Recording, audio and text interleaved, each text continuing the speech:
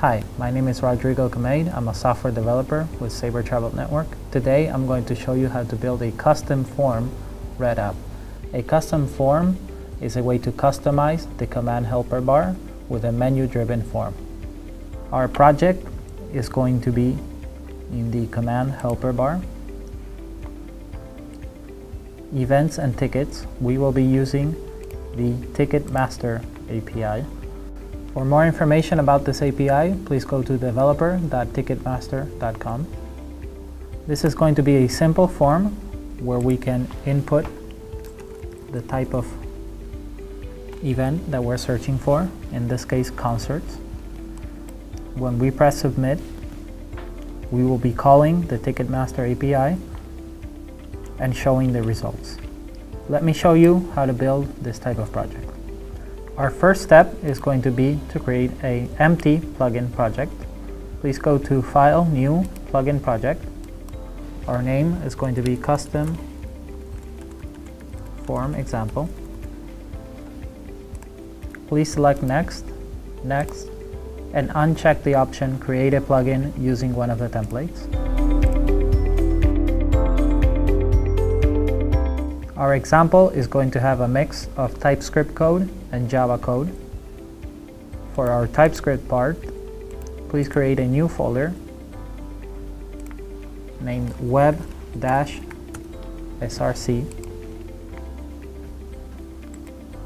Please access this folder via the CMD.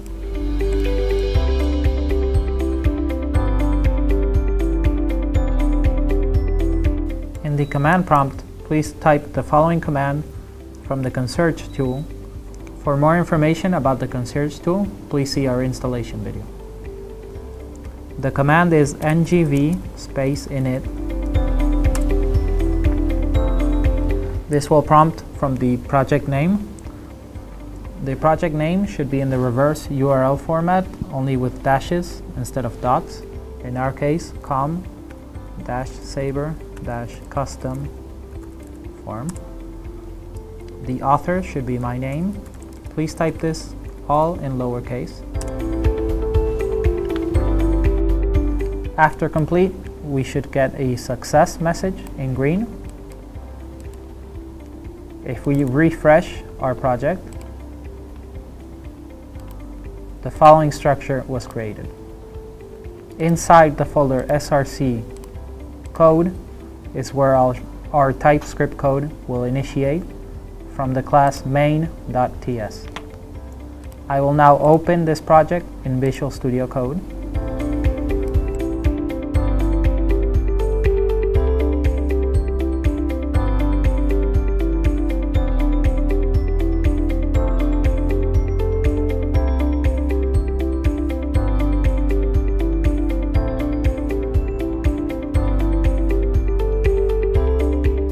Our project is not yet recognizing the TypeScript API exposed by the SDK. So our next step on the Visual Studio Code terminal is to type the following command: ngv build. This is to build our project for the first time and to make it aware of the TypeScript API exposed by the SDK. Our project has been built for the first time, and now our code recognizes the TypeScript API exposed by the SDK.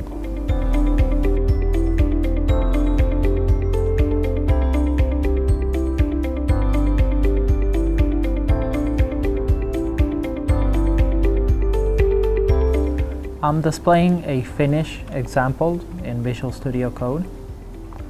Our project needs one modification. In our package JSON file, please include the following dependency: sabre-ngv-xp.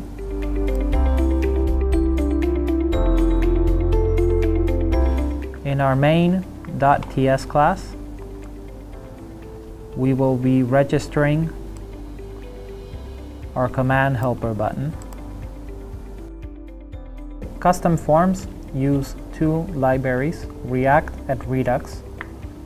Please see the official documentation for these two libraries for more information.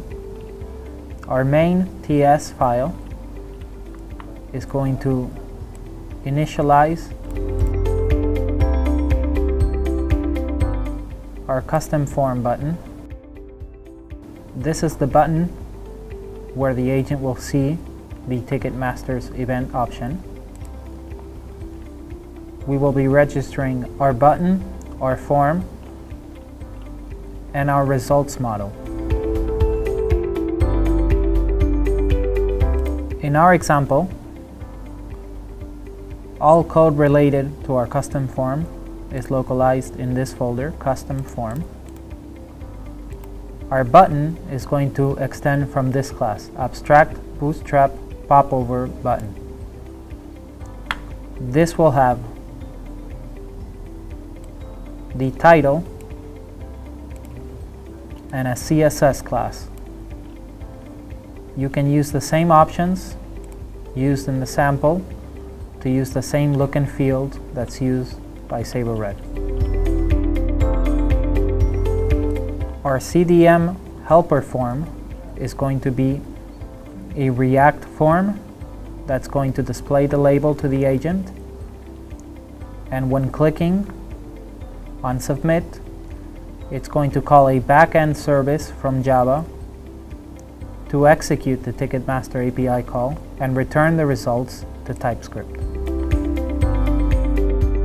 I will now show you how to configure a backend service from Java to be called from TypeScript. To configure our backend service, we need to go back to our original plugin project in Eclipse.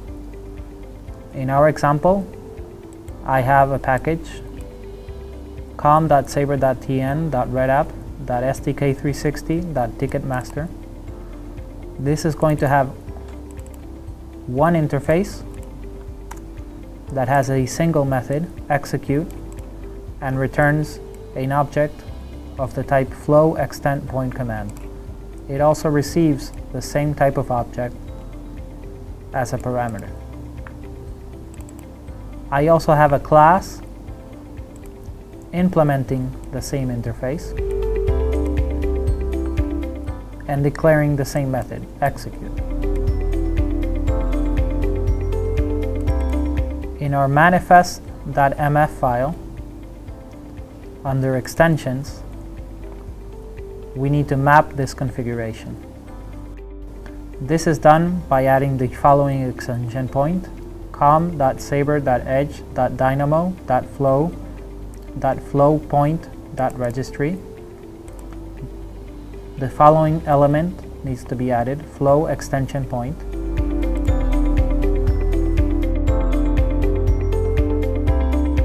The documentation on how to map a backend service is located in the following chapter in our help guide. Under Data Services and Command Flow, Java Backend Services with Callback.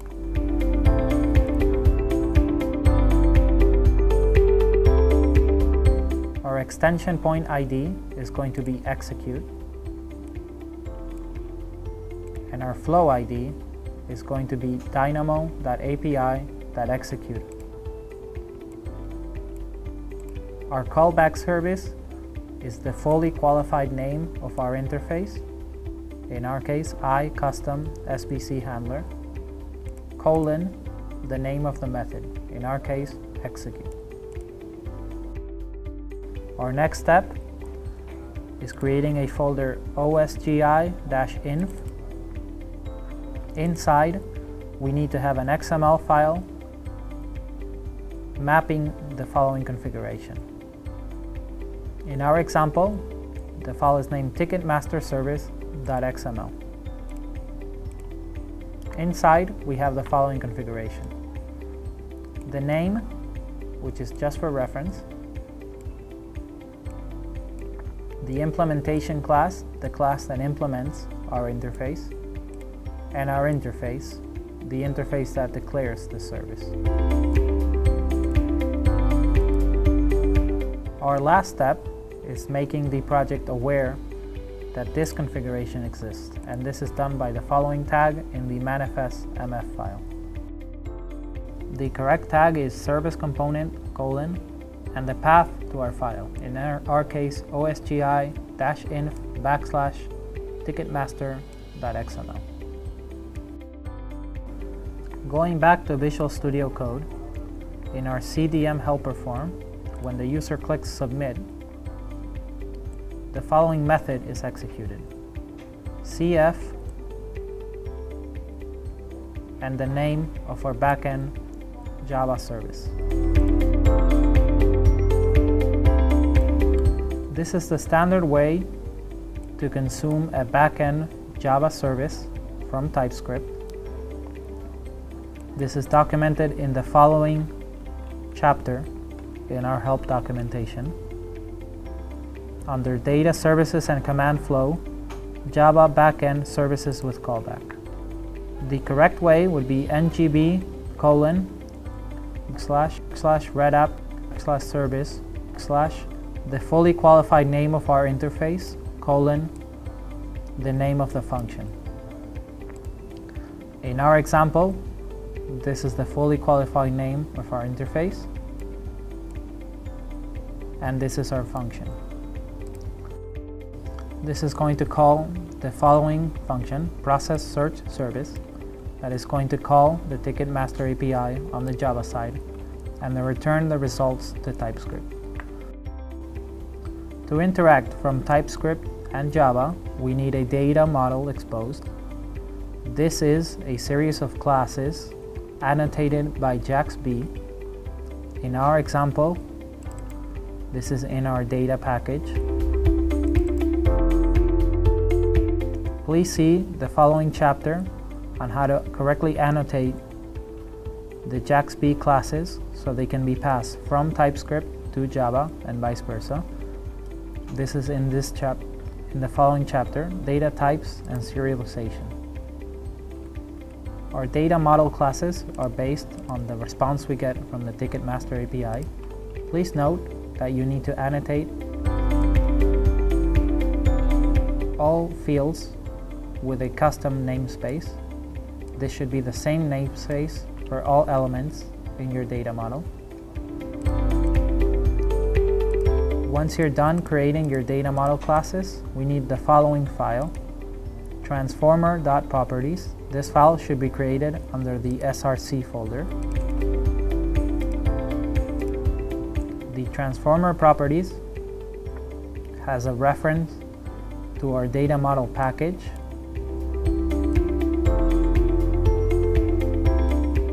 And this should be the package name. In our case, com.sabre.tm.redapp.sdk360.data. And the NS field should point to the namespace that we declared in our data model. Our last step is to go to our manifest.mf file and add the following declaration: eclipse-register buddy, and add the following package: com.sabre.edge.dynamo.transformer. This is going to allow SabreRed to transform our data model from Java code to JSON and vice versa. This will allow communication from the front end TypeScript to the back end Java and vice versa. Going back to our TypeScript code in Visual Studio Code, in our main.ts folder, we are first registering our data model with the following syntax, and then registering our results view with the following line. When the results are returned from Java, they will be shown with our Java service class, shown here. Our last step, once we're done with the project, is to go to the terminal area and build our project for the last time. The command is ngb --build. If we have a successful build, indicated by this line, our TypeScript project folder will contain a build folder and inside a prod folder. The contents of the prod folder are our compiled code. This is our finished product. We need to create a web folder and a subfolder with the same name as chosen in the ngb init command. Inside this folder, please copy the content of the prod folder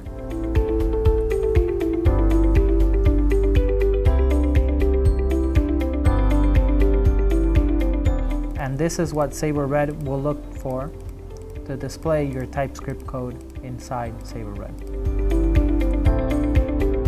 This has been the custom form tutorial video. I hope you enjoyed the video. Please check the sample code provided. Let us know if there's any questions, and see you next time.